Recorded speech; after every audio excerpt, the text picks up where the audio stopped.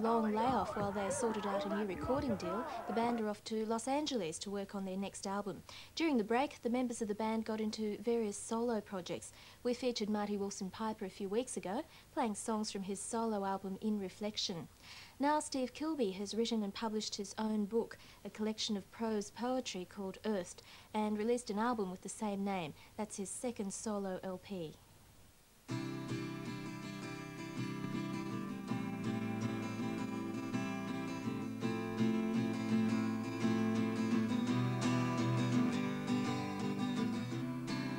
Arrive here unexplained. I can't believe the chance you took. I can't believe you're back again. Sister, come in from the rain. Those images are fading now. You shouldn't bring them back again. In the other time, in a bargain basement, you were recognized. Then from time to time, much to my amazement,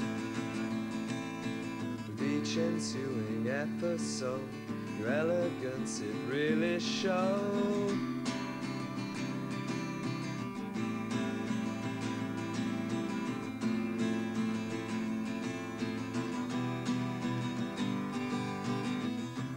Buildings blossom into view, the landscapes change and people blur.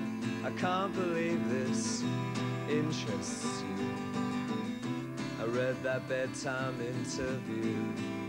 I wish they wouldn't print those things. It only makes it hard for you. In the other time, in a bargain basement, you were recognized. Then from time to time, much to my amazement, with each ensuing episode, your elegance, it really showed.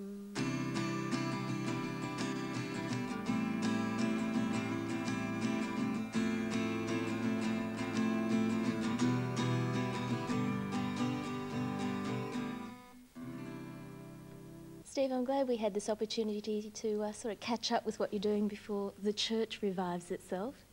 Earlier this year you released the Earthed album, and now we have the book Earthed.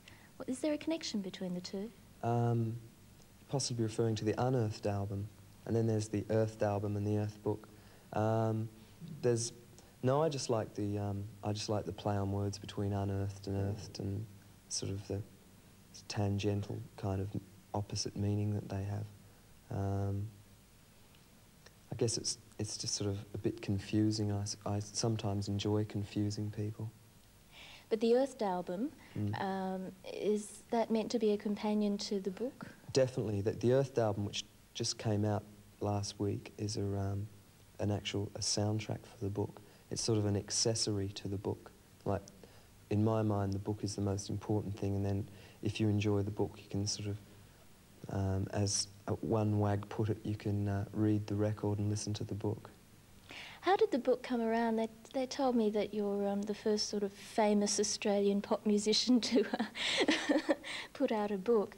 How did you get round to deciding to write and publish it? Well, I've always felt that sort of song lyrics are a bit confining for what some of the things I've wanted to express, and I just thought, to hell with it, you know, I'll pay for it myself and put it out. And so I just sat down at home and wrote it, and then a colleague of mine put me in touch with the kind of people who could typeset it and, you know, decide how thick the cover should be and all those things I hadn't really thought about, and it was quite an easy thing to do, really.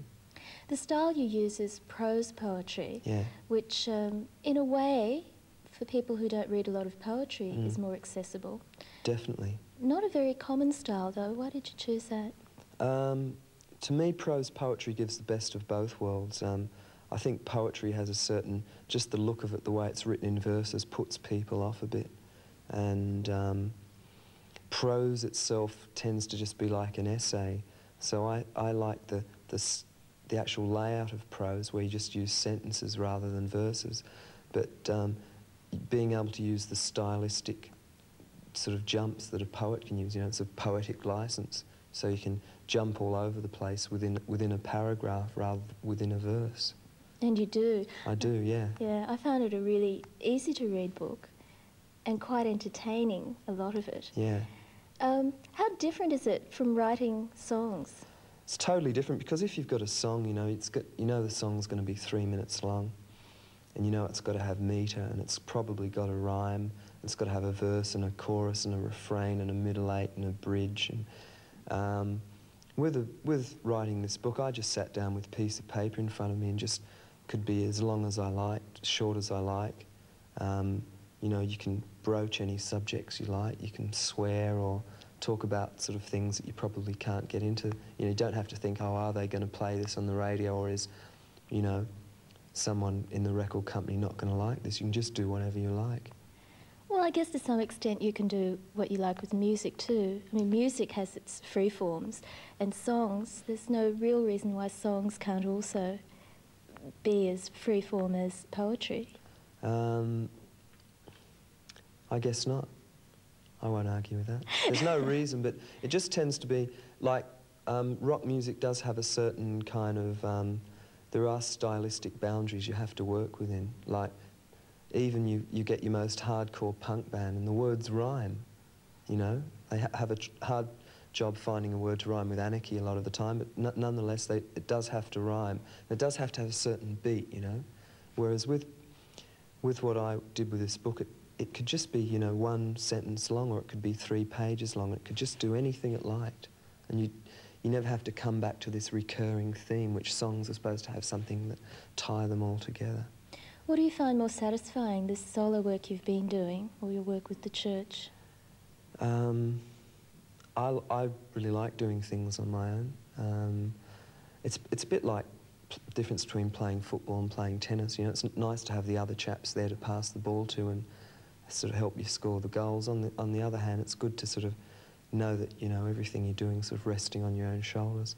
It'd be really hard to write a book with the rest of the band, because you'd all be holding the pen saying, do you mind if I put a comma in here, Richard? You know what I mean? Whereas when you're on your own, you just do whatever you like. You don't have to verbalise your ideas. I find that by the time I've finished verbalising an idea to, say, someone else in the band, or an engineer or a producer or whoever's involved, it's sort of, the fact has sagged through constant analysis, and I'm already tired of it. When you do things on your own, you can just go straight from your brain to your left hand and do it. And that's what I like. Mm. In the beginning of your book, you sort of suggest that poetry is a purer form, somehow incorruptible because there's no money involved. Exactly. Pretty different to the music business. Exactly, exactly. It's probably the art form that does have the least money involved. You know, there's no top 100 billboard of poets, you know what I mean? And, you know, there's no cocaine and glamour associated with it. It's just people write it for the love of it, and people read it for the love of it. And as I said in the book, there's, apart from the stylistic tricks that you have up your sleeve, there's no way you can enhance your poetry. There's no, you know, you can't electronically process it to make it better poetry. So that's what I really like about it.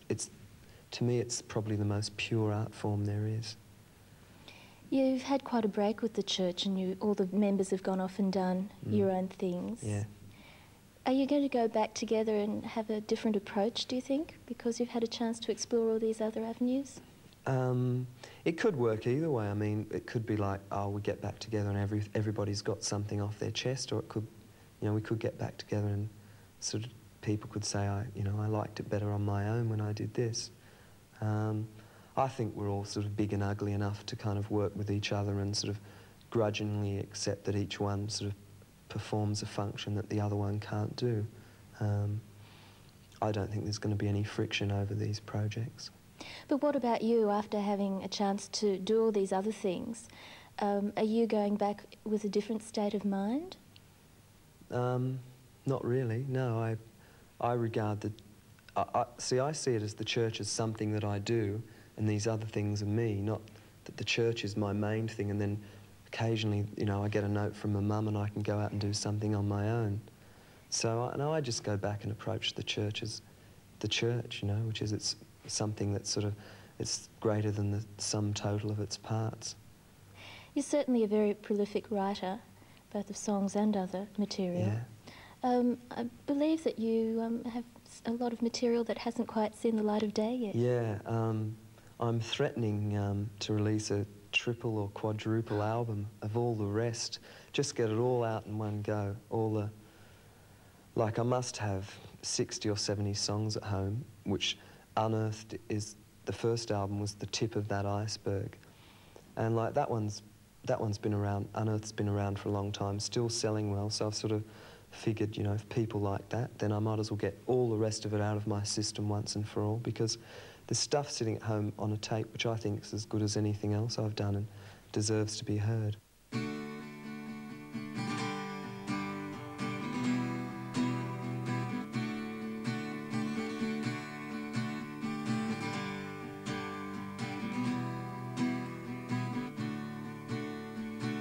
The oceans are drying,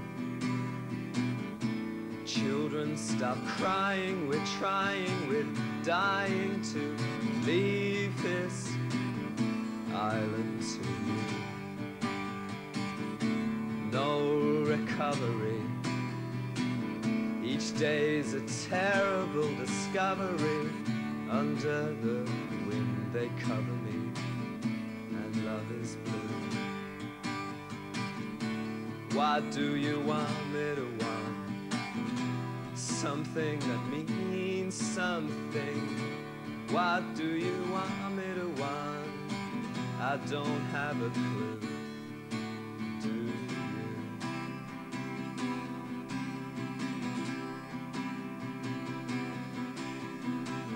A bribe from Venus, I know she's above and between us. She's been with us, seen with us, dreamed of us too.